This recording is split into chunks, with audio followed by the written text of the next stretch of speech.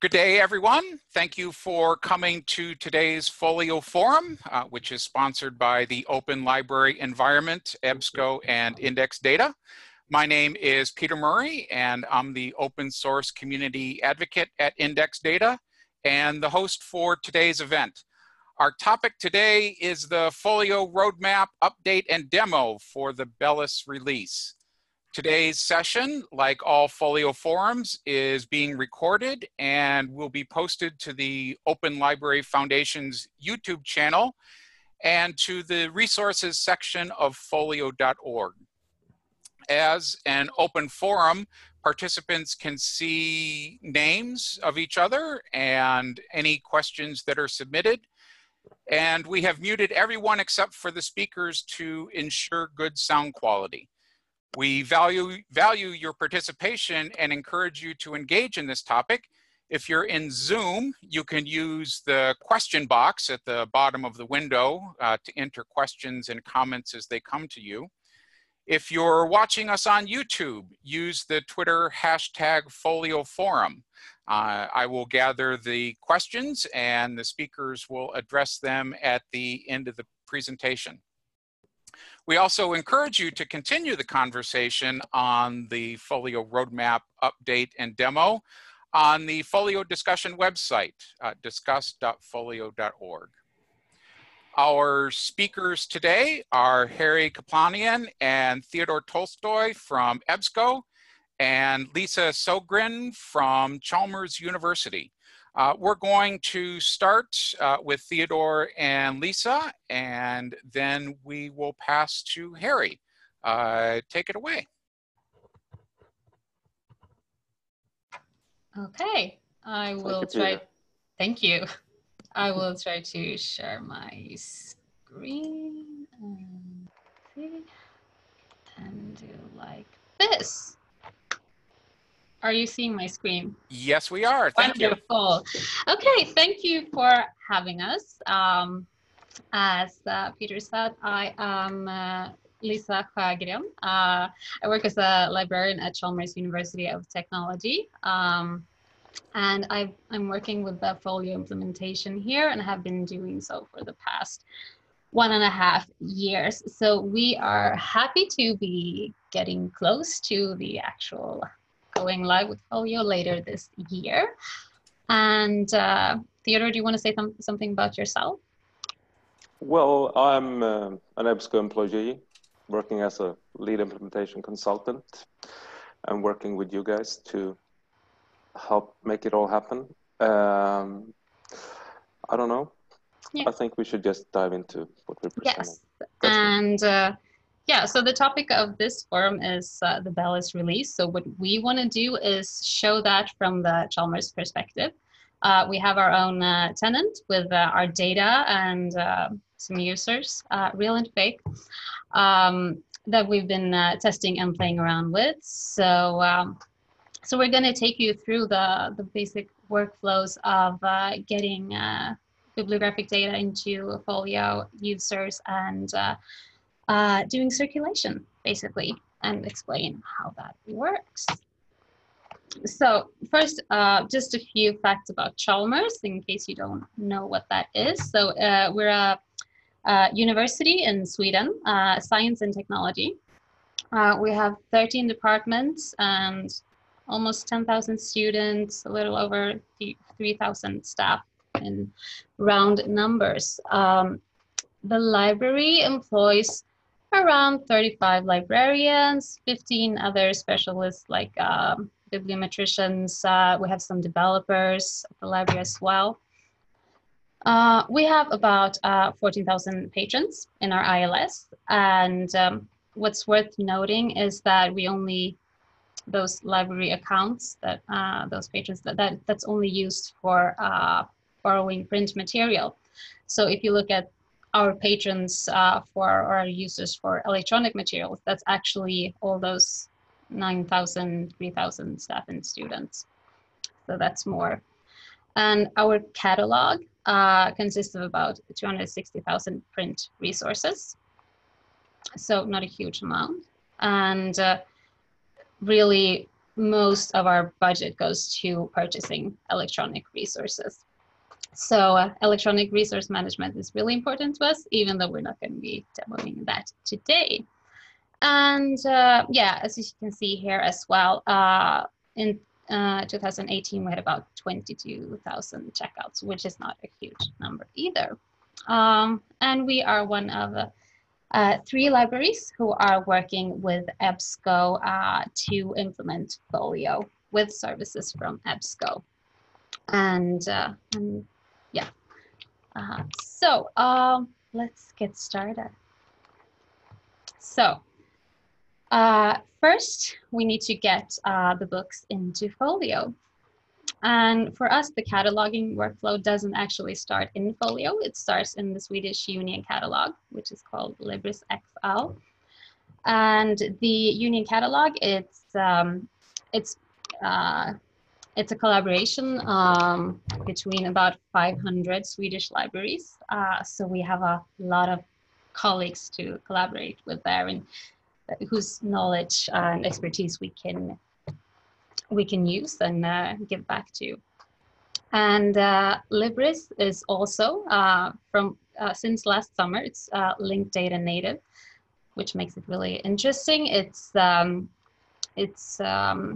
using a Bib2 based format, and also the cataloging tool is completely mark free. So when we catalog in Libris, we don't have to think about the mark fields or anything. So what we do is we create instances in Libris. So that is where the bibliographic data is.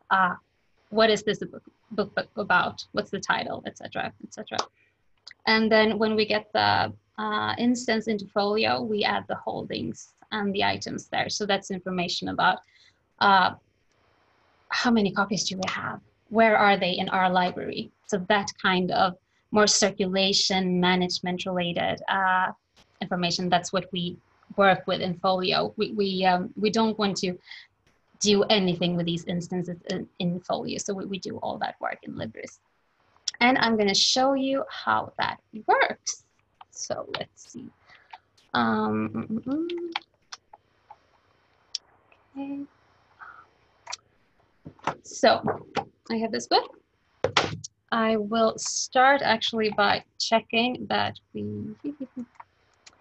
we don't have it already in FOLIO inventory. So FOLIO inventory, that's our catalog. It's a print catalog in FOLIO. So I'm going to show you that it's not there, so you can trust me that I'm getting it in there through this process. So it's not there. So I want to go to Libris and see if anyone else has already cataloged it, because in really most cases, that's what happens. So we can add some data if we want to, but we don't have to do a lot. And oh, I already looked for it. So here it is. This is the one I want to use. So this looks wonderful. Someone's done a very good job. So I just need to tell Libris that we have this book in our collections. So I'm going to add a very, very summary holdings record and save that. I will go back to the instance record. And now I am going to click this little magic button here, and we'll see what happens. Something is happening. Yes.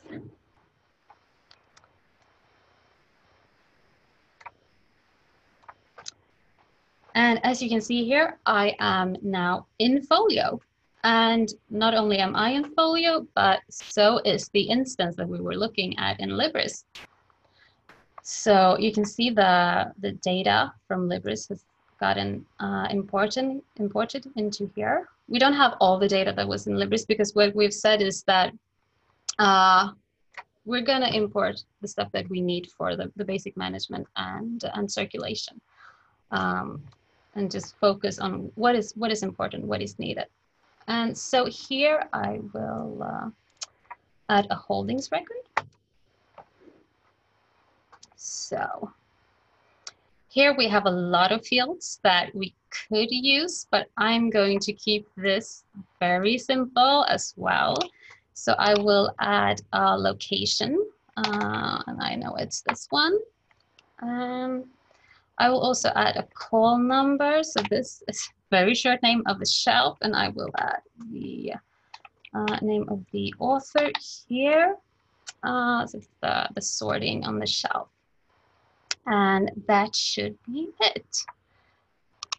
Okay, create new holdings record. Yes. So you can see here we have the holding, and I will add an item as well. So you could add several items to one holdings record, but I only have one right now. So I'm gonna first add the barcode here.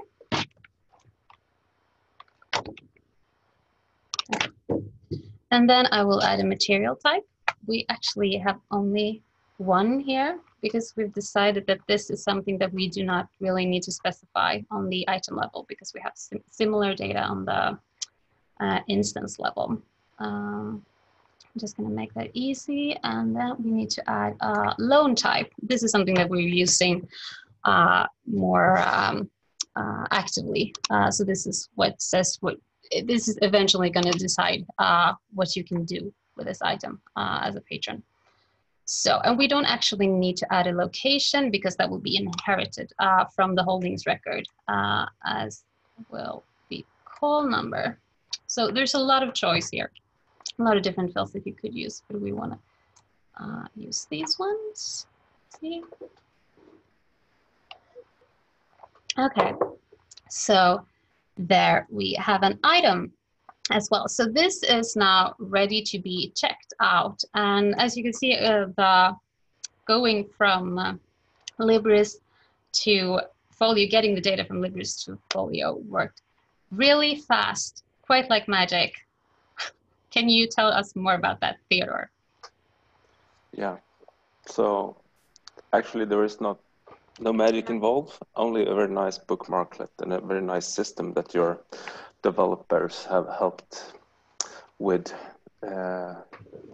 developing. So could you go to the next slide, Lisa? Oh, this one. Yes. Yeah. So what happens when Lisa presses that magic button? That bookmarklet, oh, we can actually go to the next slide, looks for the instance ID on the Libris record. And I'm going to request control so you can see my mouse. You can see my mouse now, right? Yeah. So that Libris ID, the instance ID, is then sent to this system that sits between Libris and Folio. And this system checks Folio if that basically does the same check that you did manually in the UI. So does this Libris ID exist in Folio? Libris responds with a no, and Xiaomi, as we call these systems, makes a OAI-PMH request to Libris and asks for that record, that instance record, in MarkXML format. Libris converts the RDF graph into a MarkXML representation of it and returns the instance in MarkXML to Xiaomi. Xiaomi in turn converts the Libris instance to a Folio inventory instance record and posts this record into Folio.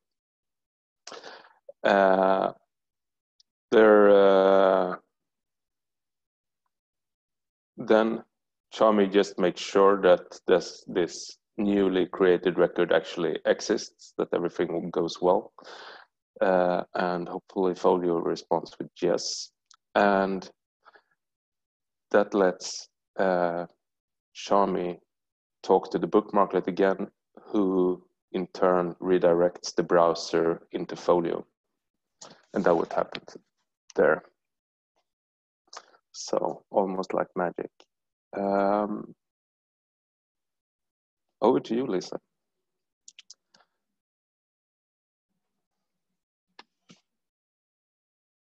You're on mute.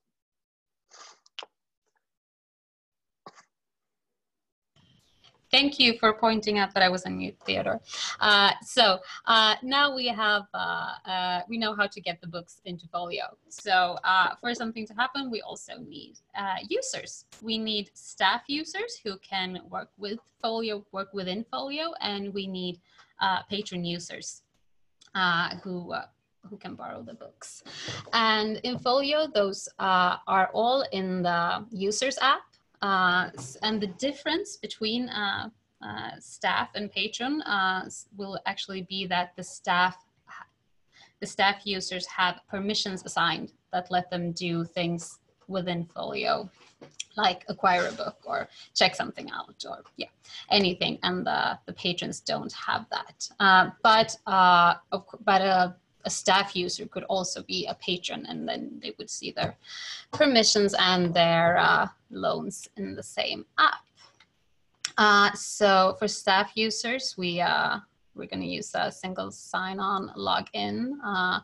So that's talking to our local systems at Chalmers, which is, I mean, a lot of the things we're talking about here is how we have integrated Folio with other systems. So that's very important, and that's something that is important for us to be able to do with Folio, and one of the positive things about Folio. And for patron users, we want them to be able to register themselves on the web. So we are in the process of making a custom registration form, which also talks to the central user database. So we will get some data from there. And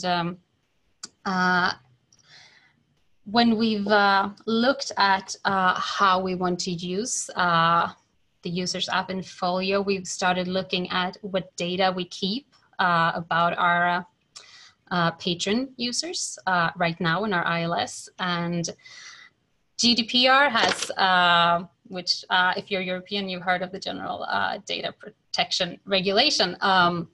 It has made us think about how we can minimize the amount of data that we save about patrons. So we've looked at what do we actually need. And we realized that things like addresses, postal addresses, and phone numbers is something we very rarely use. And when we do, we could actually look it up at that point. So we're going to try to have very minimalistic user records. And I am going to show you how to create a user. Let's see, that's that one. So normally a patron would register themselves on the web, but you could also do it within Folio. So I would go to the users app, which is here, and I could click new. So I am going to register this person, and she will have a barcode on patron card. Let's see. And she will be of the patron group staff, because she's a Chalmers employee. She's not library staff, but she's a researcher here.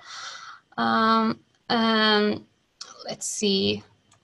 The most important thing is here that she gets an email address so we can contact her if she needs to return a book, or if she to send her checkout receipt or anything. So I'm going to give her my email address now for demoing purposes. Let's see, this is really what we need right now. Okay, so there we have this new user, and we will get back to her later.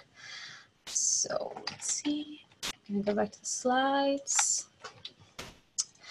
And so while the staff users, they will be working within Folio, the patrons will never actually see the inside of the Folio system. So they will see everything through our discovery service, which is right now EDS. In theory, you could, of course, connect Folio to your discovery service of choice, or you could have an OPAC. There is no built-in OPAC in Folio, but there could be an app. Someone could make an app for that. But we want to use the discovery service. It's important that our users have a uniform and seamless experience where they don't have to move between systems while they're looking for their information, for their articles, for their books.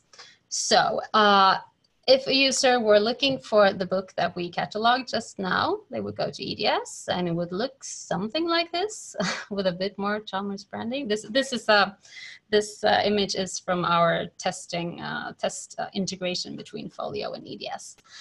So you would find the book, and here's a little square with real-time availability information. So there you also have the location.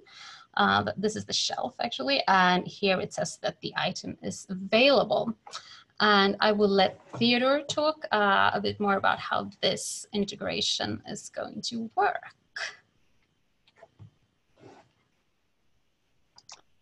Yes, we actually got it to work just a couple of days ago, so that screenshot is not entirely necessary these days. That's good. Oh, I'm going to request your control again. Right. Hope everyone can see my mouse.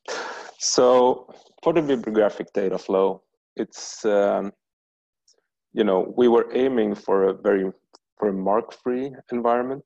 We are now looking towards a heavily mark-reduced architecture here as well. As it seems now, Folio will be almost entirely mark-free. There are a couple of records that are not yet in Libris that we will have in Folio for some time to test, and also to test Folio's mark capabilities out. But apart from that, there is nothing, you know, no mark needed for Folio to run, and that's a great step forward, I think. Also, we are looking at this architecture where Libris is the main source of bibliographic information, and we harvest Libris and put that data in full into EBSCO, EDS, EBSCO Discovery Service.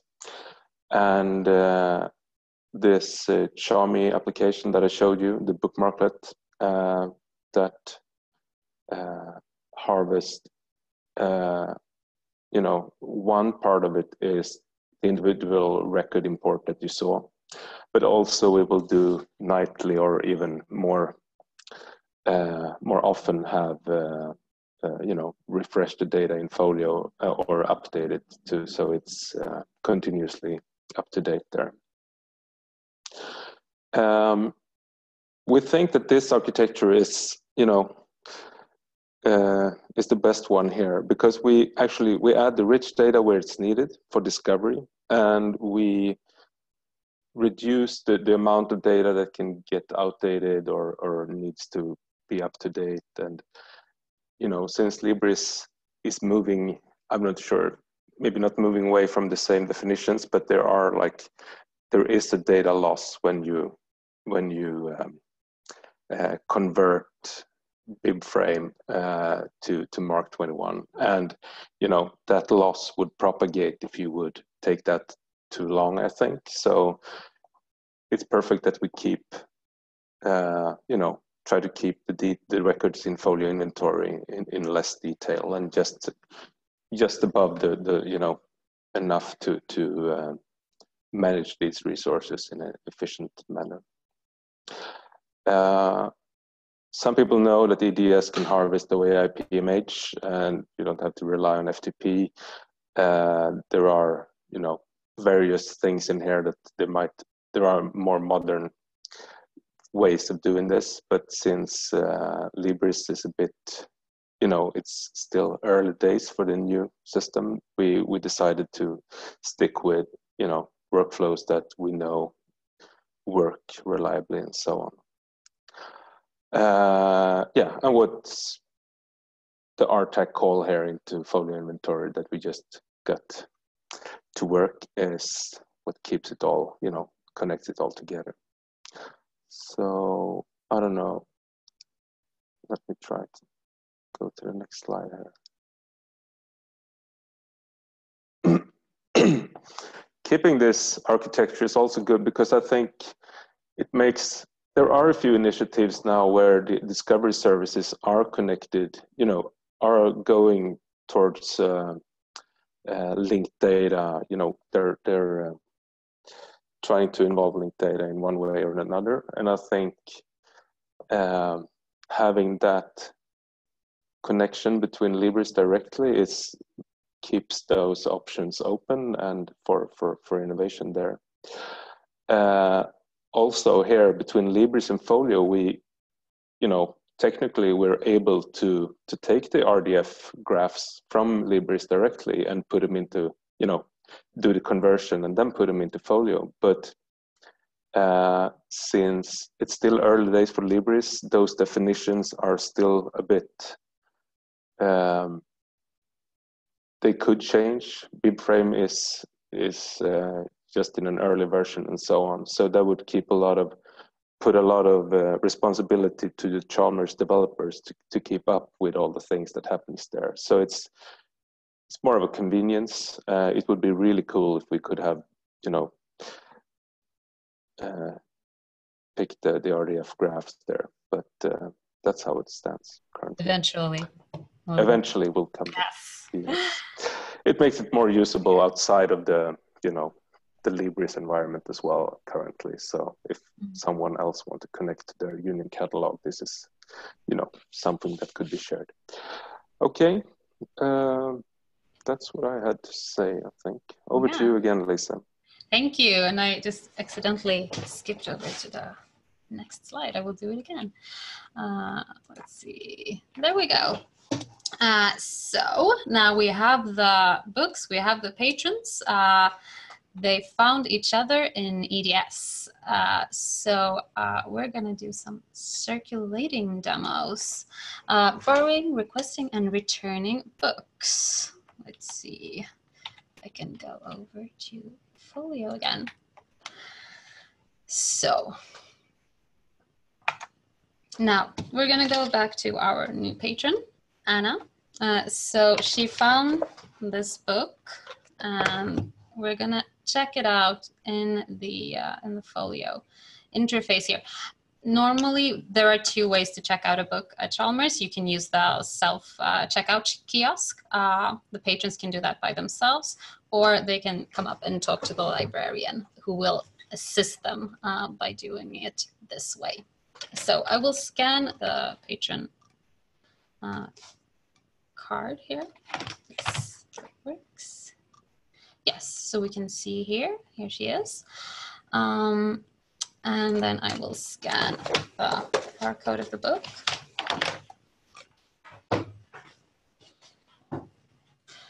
And here you see that the book has been successfully checked out. And a loan policy has been activated. So we know that she will be able to have this book for at the most 90 days. And if someone else requests it, she might have to return it after 14 days. We have a due date here. Yeah, we have the time. We have some more options here if we want to look at more details. We don't need to do that now. So now this is such an interesting book that actually someone else wants to have it. So since it's already checked out, we have to request it. And the easiest way to do that would be to go to inventory. So let's imagine that another patron comes up and asks for this book. Looks like I will have to stall while we wait for inventory to open. Let's see. Okay, so the first hiccup. I'm going to just try using this instead. So we have the ISBN of the book, we know the patron knows that. They have their course list, so we're going to search for this. Oh, but that doesn't look good. Darn it. Let's see. I'm going to try it here instead. Okay, yeah. Oh, and as a side note, this 99,999, that's a bug. We don't have that many records. So things are moving ahead. Things are changing every day. So we have the ISBN. We're going to search for this. Hopefully we'll find it this time. Yes, we did. So now we go down to the item record, and we can see here that it's checked out. So we're going to click here to look at the item. And actually here, we have a button that says new request. So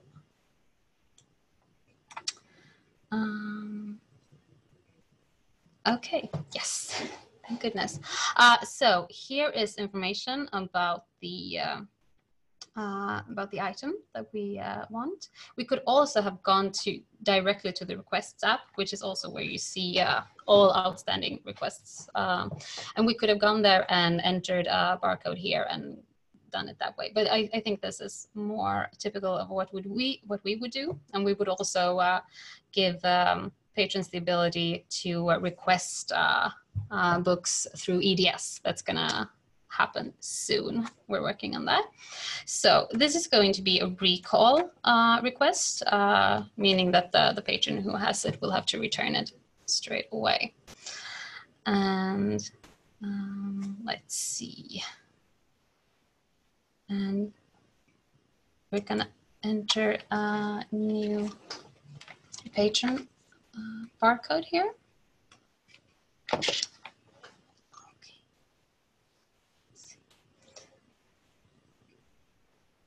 And now I have something in the way on my screen. Okay, there. So we will select a pickup service point. So that's where the patron wants to pick this book up. We're gonna select this one. It's our main library.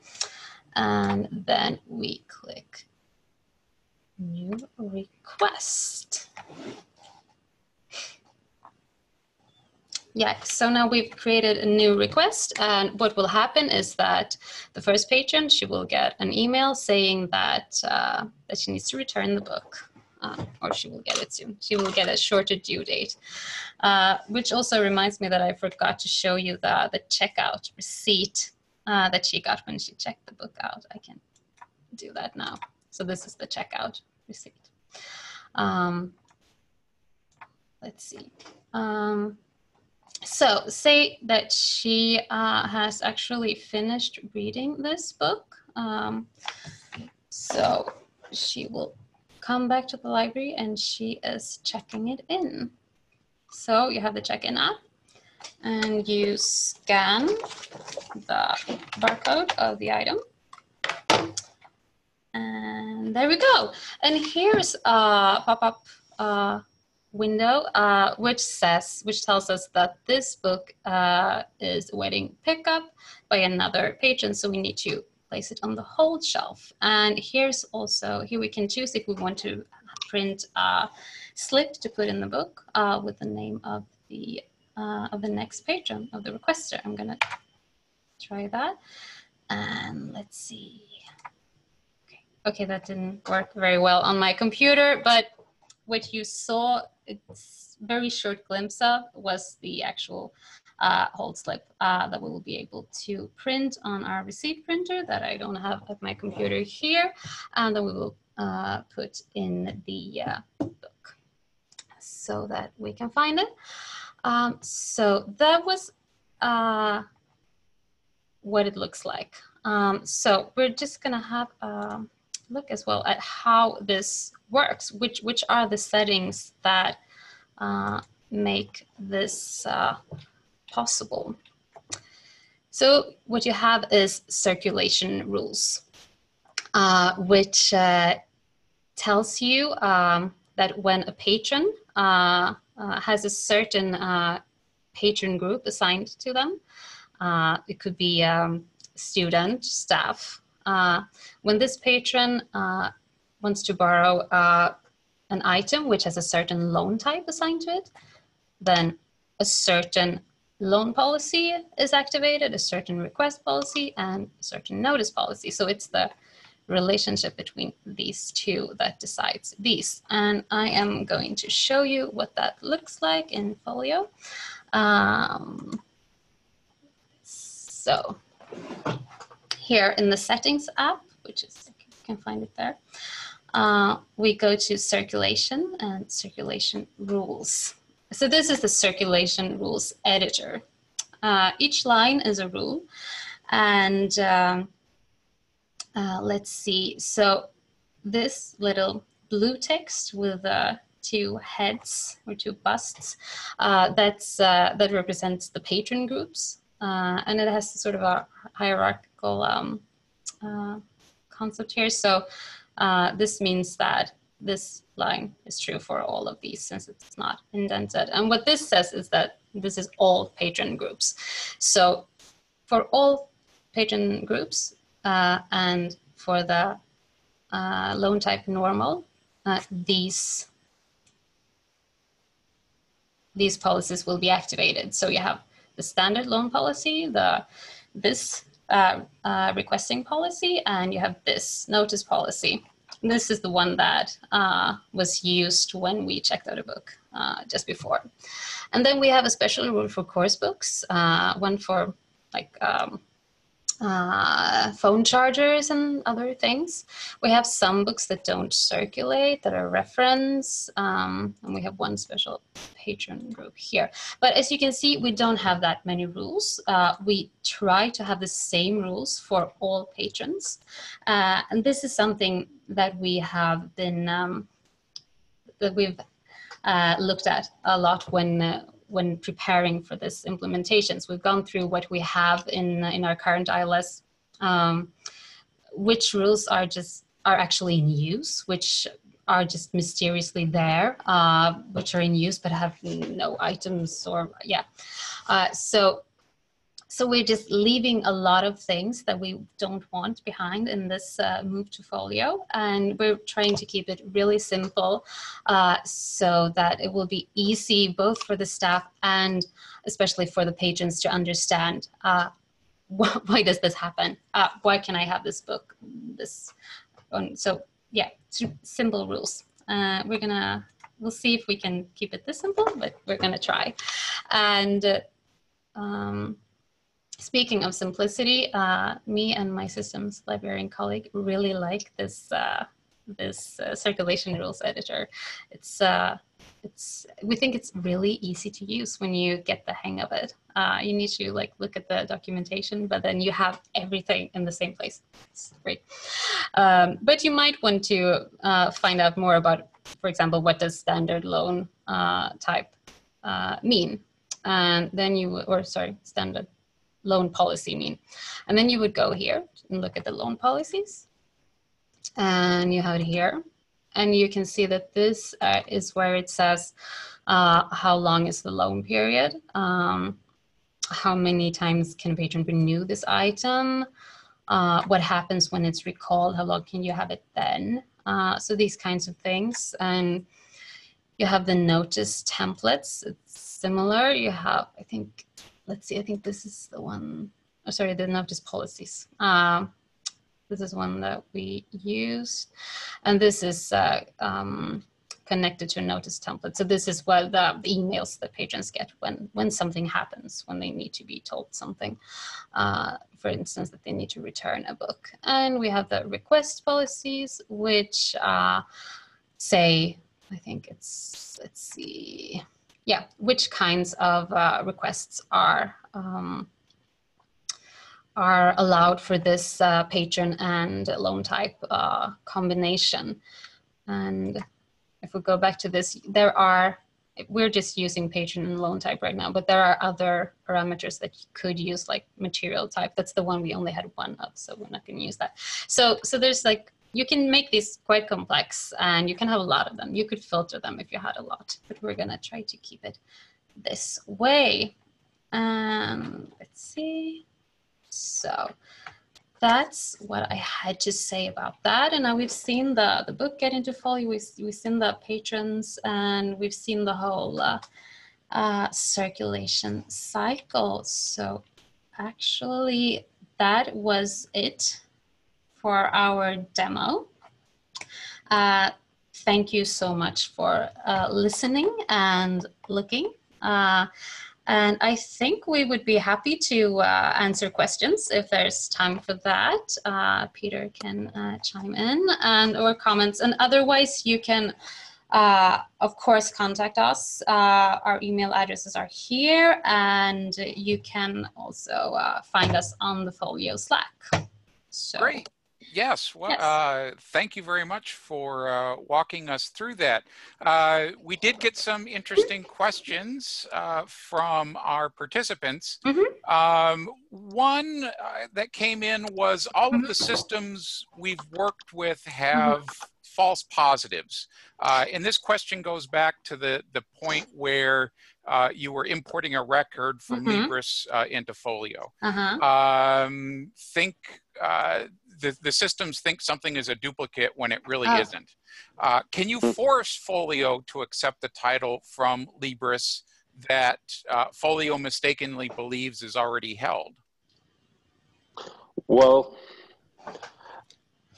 the cure for that, I think, is the Libris ID. That is that's a URI, right? It's a universal resource locator. It's not an integer stored somewhere that could be mistakenly taken for another ID of sorts. So, and they have put a lot of effort in making those truly, unique on the internet. So that's hopefully our architecture. It's built on that, and hopefully that's the way they are going to be treated. I think that's the short answer. Yeah, so we're not trying to match on ISBNs or anything like that. No. It's just the Libris ID, so that should be the same as the one in Libris, since we're not changing anything in Folio.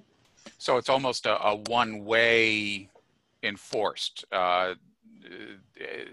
There's nothing that's no chance to have a duplicate in Folio that doesn't come from Libris itself. Never mind. No. Well, no. I mean, okay, if the record comes from Libris, then we should not be able to import it twice. We should only be able to have one. So that's the answer. Great. Another question: is there a way to batch load users into the system?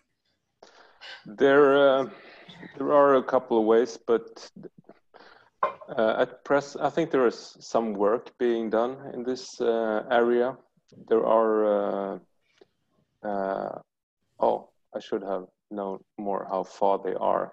There is an users importing module that has a nice API, and it leverages, it reduces lowers the threshold for a lot of things that comes with adding users into Folio. There are improvements for Chalmers. Using that, it takes, maybe I shouldn't guess too much. I have that, but it takes a couple of hours to add those. How much is it? 12,000 users, and so it can be done overnight for most systems, I think, to migrate a lot of users. So I think for users, that's fast enough. What the community is working with is to have loaders for bibliographic records and such, where you're looking at millions of records that you want to be able to process. Currently, we have to go through different take shortcuts and go into the database and so on, but it's being worked on. I'm sorry I don't know the current state of it, because we rely on these shortcuts. Another question, as a MARC cataloger, I'm intrigued by the possibility of less mark. Could you discuss a little where you feel mark is over-efforting? That's a word. Over-efforting. Over-efforting is the word that they used. Could you elaborate on that? With maybe too much effort that mark is. Well, spontaneous. I'm just thinking about all the fields. While Libris was not linked data, so like a few years ago, we were still doing our cataloging there. So, and that's where I started doing cataloging. All the fields that we would just not think about. It's like I don't remember what you call them. That like the numbers, like the leader, the 008, where you have sometimes the same information there, and you have it in the numbered fields. But in the practice is actually to just put it in one place, maybe. Or you double it. And there were so many things that we just never used. But we sort of had to add a value because there had to be something. So it wasn't really correct. So that's kind of what I'm seeing, that there was a lot of doubled information. Yeah, I agree. You know, you have these very, what you call it, ways of expressing that database. This is something, you know, this kind of resource. You can put that in the 08, but still you just keep on adding all these text strings telling you that in one language that this is a database, but then you're in Sweden and, you know, you have to put at least 2 strings, and we have like 4 official languages, so you should put 4 strings in there. When you have this little code that the OPAC could have, you know, interpreted. So that's what Libris is, you know, coming to, like, replace all of that with a link, and if you follow that link, you will get that string expressed in all the languages, you know, in the world, and then we can talk about, you know, that's. And you would only have to, if you wanted to change that data, you would have to change it in one place, and then would be linked to different places. So Sticking with cataloging, Brian Watson and I had a bit of a back and forth about when the slide about the bibliographic data flow and the EBSCO knowledge graph pilot were up on the screen. And as part of our back and forth, we talked about some of the underpinnings of linked data in the FOLIO reference, the FOLIO data model. And he was curious about whether about using other linked data alongside the EBSCO knowledge graph, Wikidata, Homosaurus, etc., as the name authority. I know that linked data that you know we've designed FOLIO to be linked data ready, but we haven't built some of those linked data components. Do you have any thoughts about where linked data is fitting into your vision of cataloging between Libris and FOLIO? Well, I think first of all, when it comes to the instances and probably the authority data, I think we would have to that would have to happen in Libris first, or I would prefer that. I mean, I really want Libris to be really developed because, so Theodor, do you have any good thoughts? Well, what is just, you know, from the top of my head, where I see it could be really useful is when you would like to look at multiple. I don't know if you have looked into the that codex vision that Vince shared. Yeah.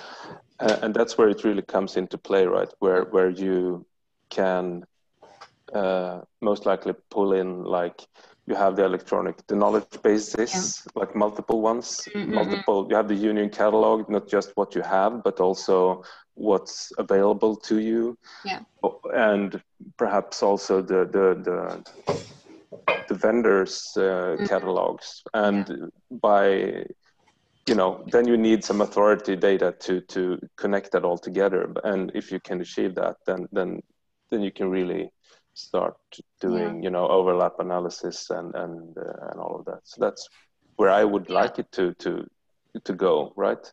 Yeah. We haven't been too involved in the cataloging parts of Folio because we have other focus areas, but but of course, it plays in there, with authority data is like, that's the solution for so much in cataloging, where you have all these duplicates or almost duplicate strings where, and since Folio doesn't require MARC, you have the MARC cataloging app that is coming up. You could also have a BibFrame cataloging app. So, it could come into play very tangibly there. And we would like to see that happen. We would still be working with Libris. That's our cataloging app right now, our BibFrame cataloging app. But I'm very much looking forward to seeing live linked data applications and initiatives to see, like, how can it be used, and I think it kind of needs that to take flight and to be something tangible that people who work in the systems can actually see and trust. And I just want everything. I just want technology to make everything easier and more efficient, so that I don't have to change things in different places, the same thing, because I know that's not going to happen. People are going to forget to change something there. So we need the computers to make that connection and help us with that. That's a good point, Lisa. Bringing up the fact that the app-based model anticipates, well, we know MarkCat is coming. That's being developed right now, but it anticipates a BibFrame cat. It anticipates a Dublin Core cat. You could go beyond, like, libraries, and it could be something for, I don't know, museums, other cultural heritage institutions. And where we would leverage the inventory app to keep track of our instances and items, that kind of BibFrame app might refer to linked data that's being curated outside our Folio system. Yep. Another question, is it possible to delete loan policies and notice rules? Yeah, is the person who asked this coming from Sierra? In our current list, we can't delete. But wow, let's see. Okay, there are two parts of this question. Is there a delete button right now? Has that been implemented yet? And is it possible? Should I look? This sounds like it's a pretty specific question. I know I've seen, so I help manage the translation strings, and I know I've seen translation strings come through our localization platform that say you can't delete this loan policy because it's in use. Yeah, that sort of leads me to believe that there is a delete function that is checking. There is a delete function, and I'm going to be updating our system soon, so I'm just going to try to delete one that I know is in use and see what happens. Okay, then, okay. I'm not going to tell you what happened. No, a live trial, yes. So I think that needs some developing, but yes, it's possible. There's a question here that I think I'll answer, and that is FOLIO being used in a consortium setting? And if so, what's the largest? Because I don't believe Chalmers is part of a consortium, but there is a consortium special interest group that is very active, and two of our, as in the communities, implementations are going to be consortia. One is the 5 colleges in Massachusetts, for which EBSCO is doing the implementation. And the second is a series of colleges in the Boston area, the Fenway Library Organization, for which Index Data is doing the implementation. So there are 2 active consortia that are implementing FOLIO, that are getting ready to implement FOLIO. Chalmers isn't one of them, but if, to the person who asked that question, if that's of interest to you, encourage you to look at the consortial special interest group on the FOLIO wiki, and the consortial special interest group meets on Wednesdays at 9 a.m. Eastern US time, if that's of interest to you.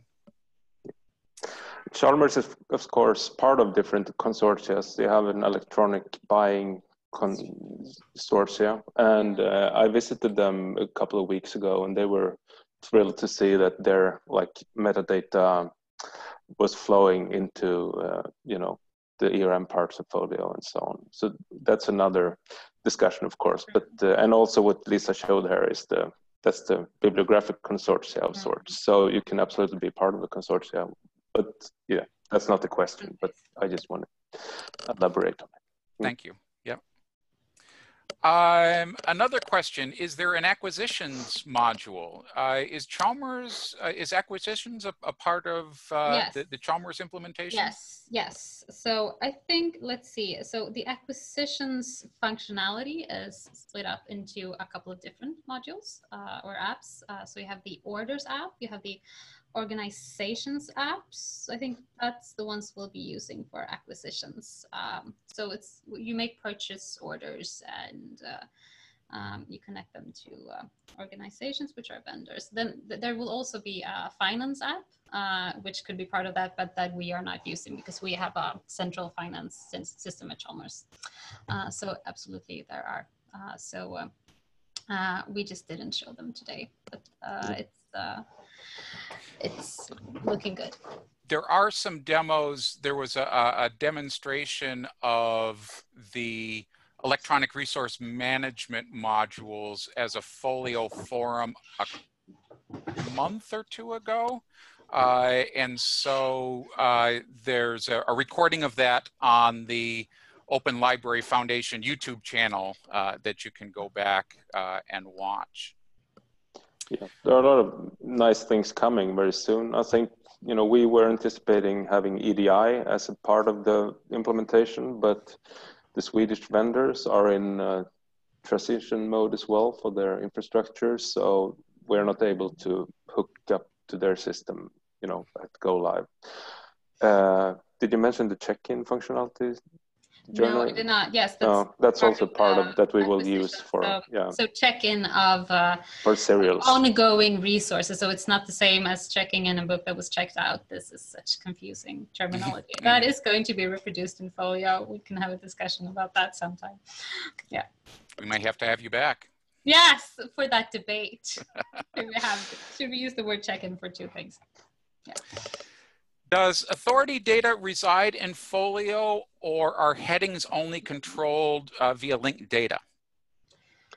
In Libris, you know, the records that you saw, those are, you know, then we use the string representations of the data. In Libris, it's all links, right? And those links can be serialized into strings. Yeah. And we are using the MARC serialization, MARC 21 serialization version of those links. So there is no authority data. And in Folio at this. But yeah, I think is work with the MARC cataloging app. I think that I know if it's going to lead to, or if it's already they're working on it, authorities as well. Yeah. Because I haven't been keeping up with that enough since we're not going to use it. But I think that's definitely part of that work. But that will be MARC authorities then. I want, with some embarrassment, to go back to the previous question about consortia, because of course, in my US-centric brain, I missed the fact that of the German consortia, GBV and HBZ are large service utilities in Germany, and they are members of OLE and very active in the development of Folio as something to be implemented for their members. And so I apologize to my colleagues from Germany for forgetting to name you as part of that consortia answer. Can institutions use alternative union catalogs? For instance, WorldCat or COPAC, I'm not familiar with COPAC, over Libris? So, yeah, this is one of the advantages of of us not going the full length of taking those RDF graphs and turning them into Folio. So what we are doing, we're looking at the regular OAI PMH bibliographic feed in MARC XML format. So basically, any catalog that has OAI PMH server functionality could be a source for Folio. That's on an architectural level. There are some specifics here for Chalmers, but that could be that could be developed so it could be handled for multiple institutions and so on. So this is a Chalmers project currently that have been developed with help from EBSCO, me and a couple of others, and that was developed with the intent of releasing it open source. Of course, it's under heavy development, and we're still working on it right now. So, but in due time, that's something that we could share. Speaking to the community aspect of Folio. Yeah, it would be a great contribution from Chalmers doing that. But yeah, yep. They are certainly busy doing. We have that user registration app and so on. So there will be artifacts here that I think you will share, right, Lisa? And we want to do that. Yeah. But we have the goal target here in our sites first, and have to make it live first. Yes. Yeah. Yep. Yeah. So early on, Lisa, you mentioned integration with a single sign-on environment. And there's a question, is there integration with Google User Management app or an LDAP connector? I think I want to bounce that question over to Theodor. Well, the authentication for Folio is SAML based. So if you're if you have a SAML compliant login service, then you should be fine. I think that SAML, there's a SAML module basically, and you could have a look in that, and I'm pretty sure it would be possible to adopt that to something else as well. But that's how it works currently. For end users, we are relying on EDS capabilities there. There are SAML, there are a couple of options there, and of course you can connect that to Open Athens and similar things as well, and then you have the whole world open to you. So yeah, it's also, I think, possible to plug something else in like LDAP, because the SAML authentication is just another module, and so I'm not sure the logistics of doing something, but maybe swapping out SAML and putting in an LDAP module in its place might be possible as well. Yeah. there are in what you call it middleware that could make SAML could make your service act as a SAML compliant server or client as well. So it's possible. But we should go back to the fact that, end users, or maybe, at least for Chalmers, they will not authenticate themselves through in FOLIO, but more rather than through EDS. So it's just an ID and so. Great. Does Chalmers have any reporting apps set up in FOLIO? I don't know if you're ready to talk about FOLIO. I have a feeling that reporting is a FOLIO forum all to itself. And so feel free to, as one might say, punt on that question, and maybe we can tackle that in a future forum. I think so. There are, I'm not up to date to that. I think FSE, like the EBSCO offering, will come up with some reporting offering, and that might or might not be the same as the but that's another issue. That's fair enough. Yes. Yep. How granular can the circulation policies be configured? Patron type, library location, format? Yes, let's see. So patron type. Maybe you could share that editor. The thing is, let's see where I have it. I'm saying it's so easy to use, this editor, but it's also you don't really see what it's called. So this is it's kind of hard to see. So this is a patron group. This is the material type that we are not really working with.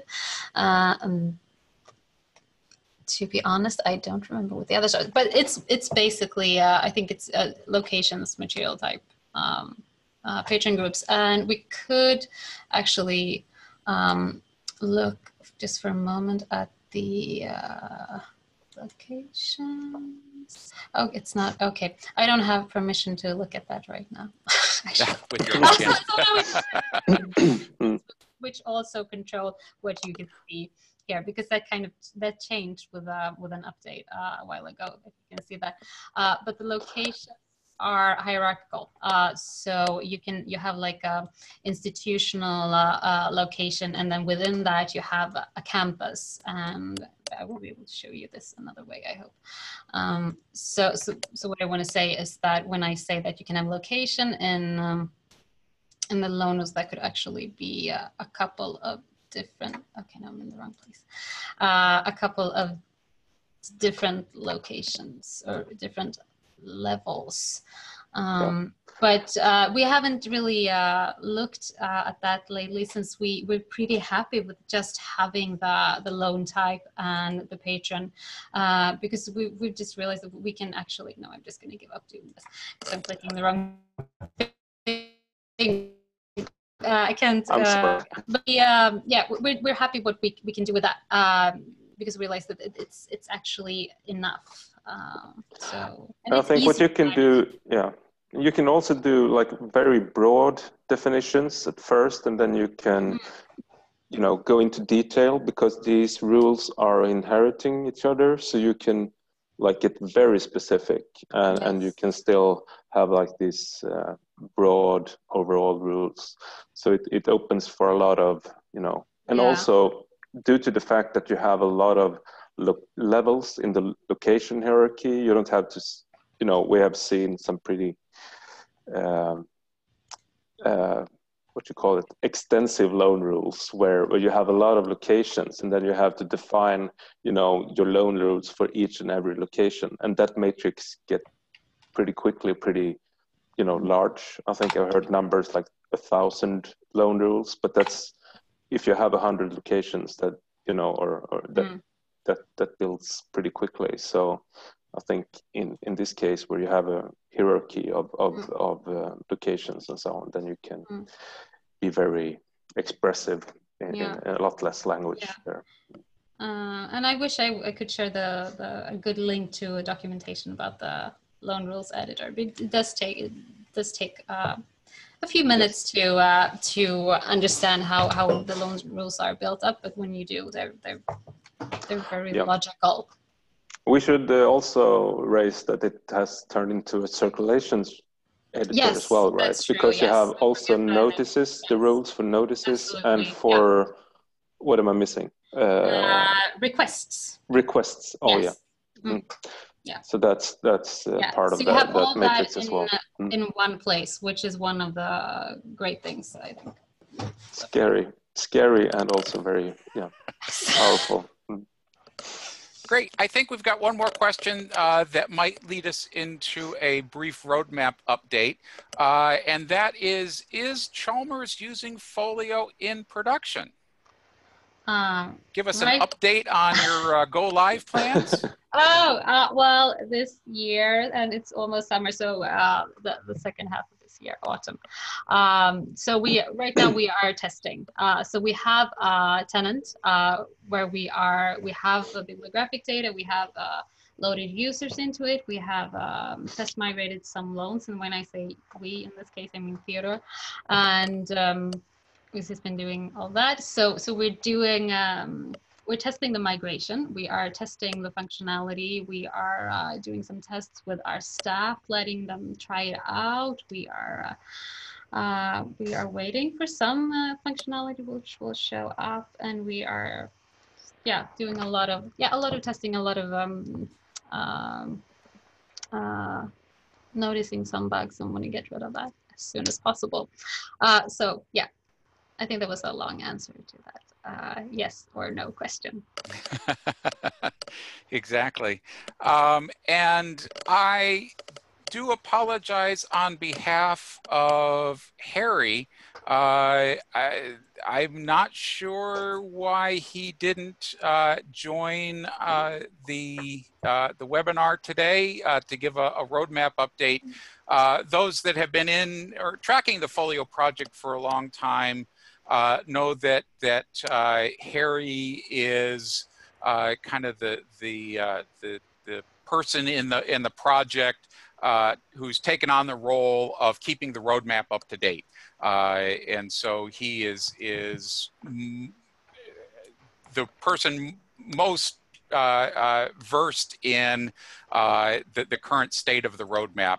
But I can give a little bit of an update, and that is that the demo today has been based on the Bellis release that Chalmers and EBSCO have been working with.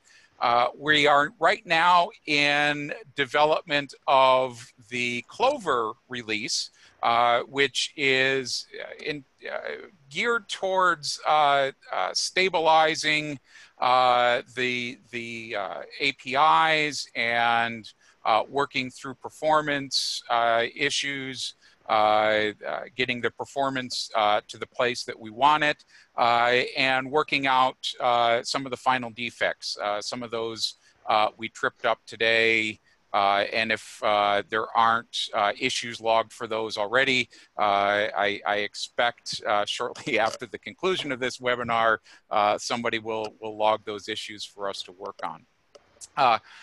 That Clover release is thought to be our first library release, the one that we're gearing up for Chalmers to run in production.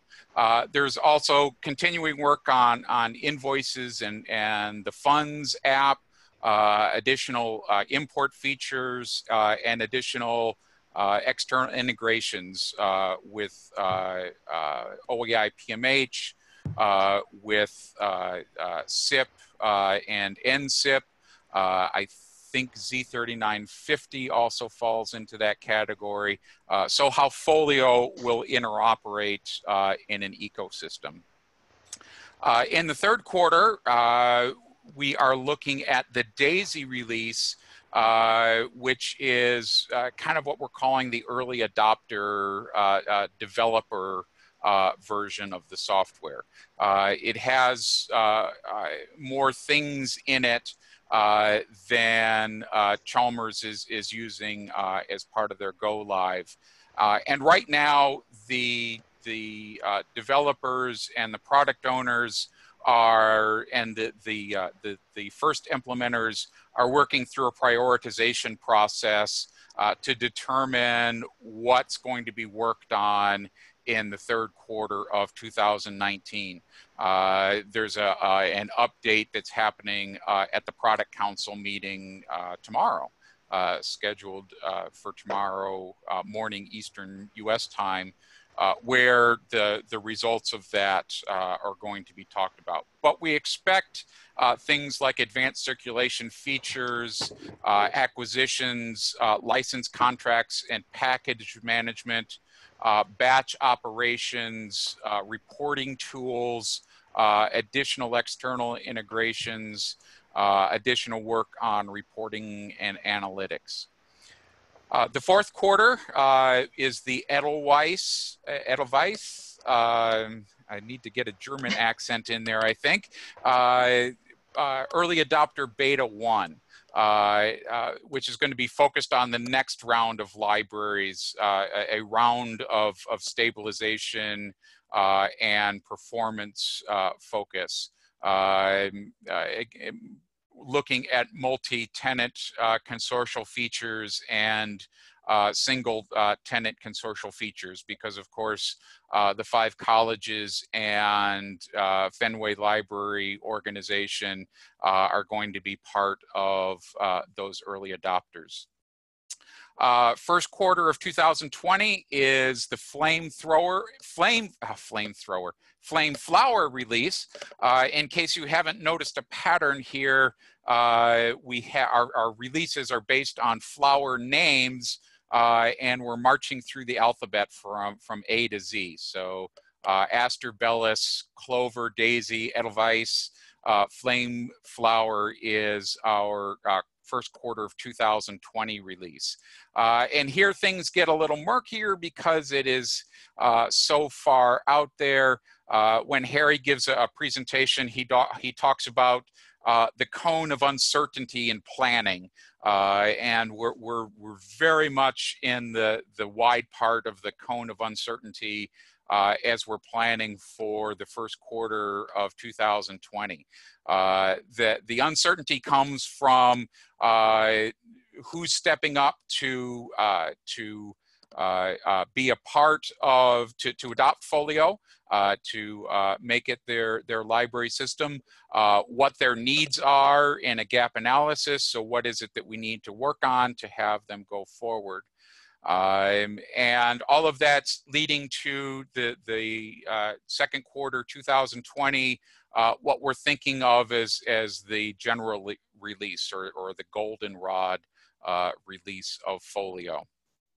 This graphic is on the Folio wiki, and in fact, if you go to the top bar on most of the Folio websites, and I think it's under About This Project, there's a link to the platform and roadmap. And so we'll update this as time goes on with additional points from our plans for the roadmap update. And on behalf of Harry, I'm going to apologize again. I'm not sure where Harry is, but I'm sure if he was here, he would apologize as well. I'm going to pop into our questions to see if there's anything else that we might want to answer. There is a question about a report about the single sign-on with all of the technical details. Theodor, I'm not going to put you on the spot for that, but there is some documentation in the SAML GitHub repository, and so if you want to get technical, maybe it is you have to go to the GitHub repository and see what's there. Anything you might want to add though, Theodor? No, that would be my go-to. Yep. And of course, come into the community and ask questions. That can be done in Slack or on discuss.folio.org. This is a community effort, so come join the community in the discussion as we build Folio. Any parting thoughts, Lisa and Theodor? Not really, but it was fun to be here. Thank you. Yeah, thank you for inviting us. Wonderful, wonderful. Yeah, happy to. We've seen some of the other apps, walkthroughs of them, and we haven't seen anything from circulation in a while. So it was great, Lisa, to walk through that and show the current status of what that looks like. Yeah, and yeah, I just want to say that if anyone has any more questions, get in touch. Very generous of you. Thank you. This concludes today's Folio Forum on the roadmap update and demo for the Bellis release. We've been live tweeting the forum. For a short recap of links to resources, look for the Folio Forum hashtag from the folio_LSP Twitter account. And as always, thank you to the social media team from EBSCO for that live tweeting. The recording of today's forum will be posted to the Open Library Foundation's YouTube channel shortly. And also, if you're interested in demos of other Folio Library Service Platform apps, such as MarkCat, ERM, the Usage app, you can also find those on the Foundation's YouTube channel. Look for the Folio Forum playlist. Thank you to our speakers, Theodor and Lisa, and to everyone who asked questions and added comments. Have a great rest of the day.